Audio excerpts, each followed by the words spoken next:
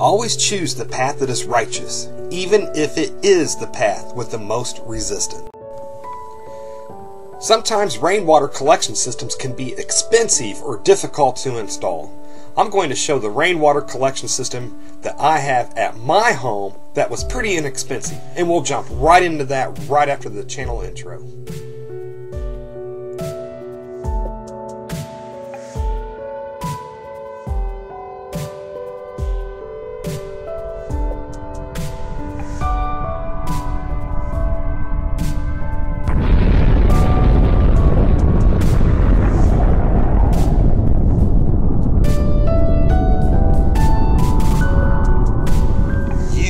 Ultimately responsible for protecting yourself and your own survival. Make sure to live your life with honor and integrity. Never take joy in another person's misfortunes. Always be the wolf hunter. Don't be the sheep and never be the wolf. First, I'd like to start this video off with that if you are into preparedness or prepping, then you should know that if SHTF happens, that having ways to replenish your water without having to travel any kind of distance is a must. And having a rainwater catchment system may give you enough water for drinking and cooking, to wash some clothes, and personal hygiene. Of course, nuclear fallout or something like that could render this water useless, but this is better than having nothing. The rainwater collection system that I've built at my house is very simple and was cheap. There are many more systems that are much better built and better designed than mine. And I am not a very good handyman. I have no knowledge on how to do stuff like this. This was my first attempt at doing a rainwater collection system, and most of the work was done after dark and also by trial and error. One of these days I'll purchase more of these drums and do a more professional job. And if you want to search them out, there are many videos here on YouTube that shows how to install these. This video is just simply to show how cheap and simple a rainwater collection system can be done. This video is for people who don't have much money and may have to scrounge most of the parts. I got these food grade 55-gallon drums for $25 each from a local recycling company. I have 4 drums on each side of my house, on the back side of my house, for a total of 8. I have these drums on the back side of my house so that they are not viewable from the front.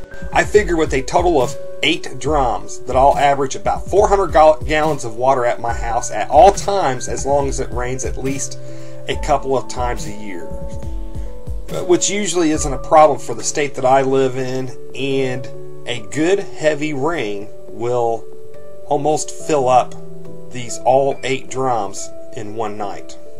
Now, for operational security reasons, I'm only going to show these 4 drums, but the other 4 drums are hooked up identically to these. I spray painted the drums black. This helps to block the sun to prevent algae from exploding inside of them. And also the black color also doesn't stand out as much as the original bright blue color that they are.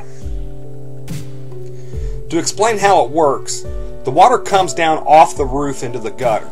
Now, it would be nice if I had a tin roof, but I don't, and the water purification that I use should filter out any chemicals that may come off of the shingles.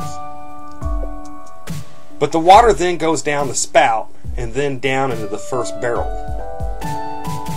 I got a piece of PVC pipe that's larger on one end and smaller on the other end to act as a funnel.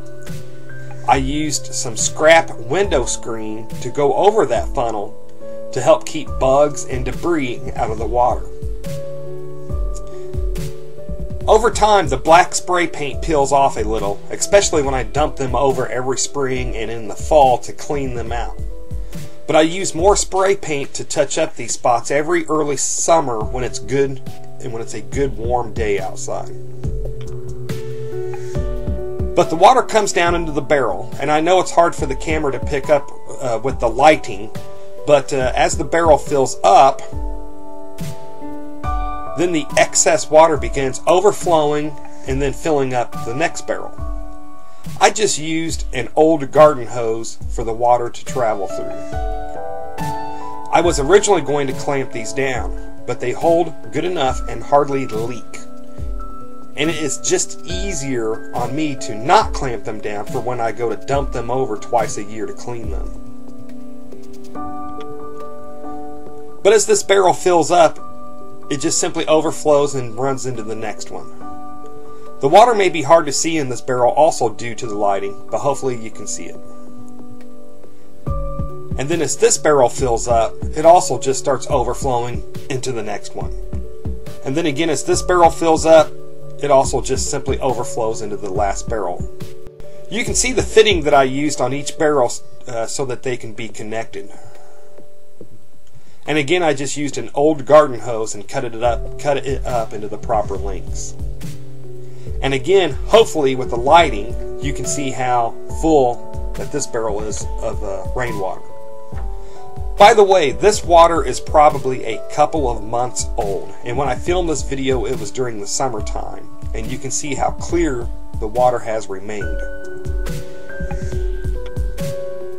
And in this last barrel I have a simple overflow where I've crammed some of that screening into the end of it to help keep bugs and mosquitoes out of the barrel. So folks, this was so easy that even I was able to do it. But I like having several hundred gallons of water on hand at all times. It's a nice feeling knowing that if we were to suffer some kind of water crisis or something else, that I have this amount of backup water. Of course, you always want to make sure that you have several ways to purify rainwater collected in this manner before you drink it. We have a Berkey water system, plus we have another backup ceramic filter, plus we also have the Sawyer water purifier, and then we also have plenty of regular pool shock that can be used to make chlorine also if needed. I built the base out of 2x4s and 4x4s. I wanted the base to be solid since they would be holding so much weight in water. I do not remember how much the lumber cost me, but it wasn't too much. Then I also bought these small landscaping bricks for the lumber to sit on top of. The bulkhead fittings that the spigots fit into, they run about $6 or $7 each.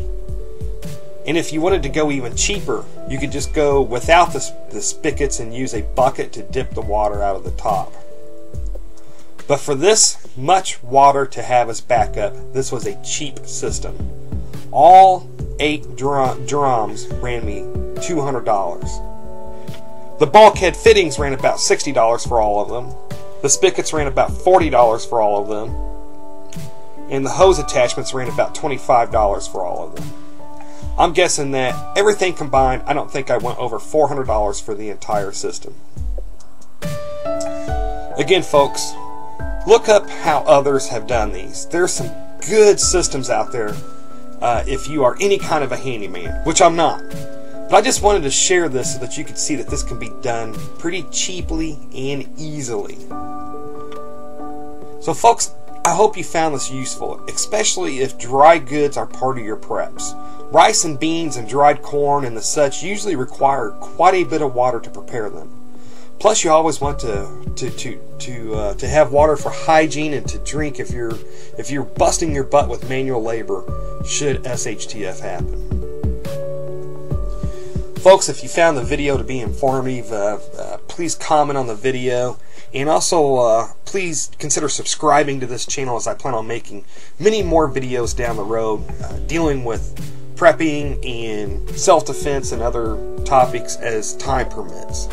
Anyways, folks, if you made it this far, thank you very much for watching, and I pray that you have a good night.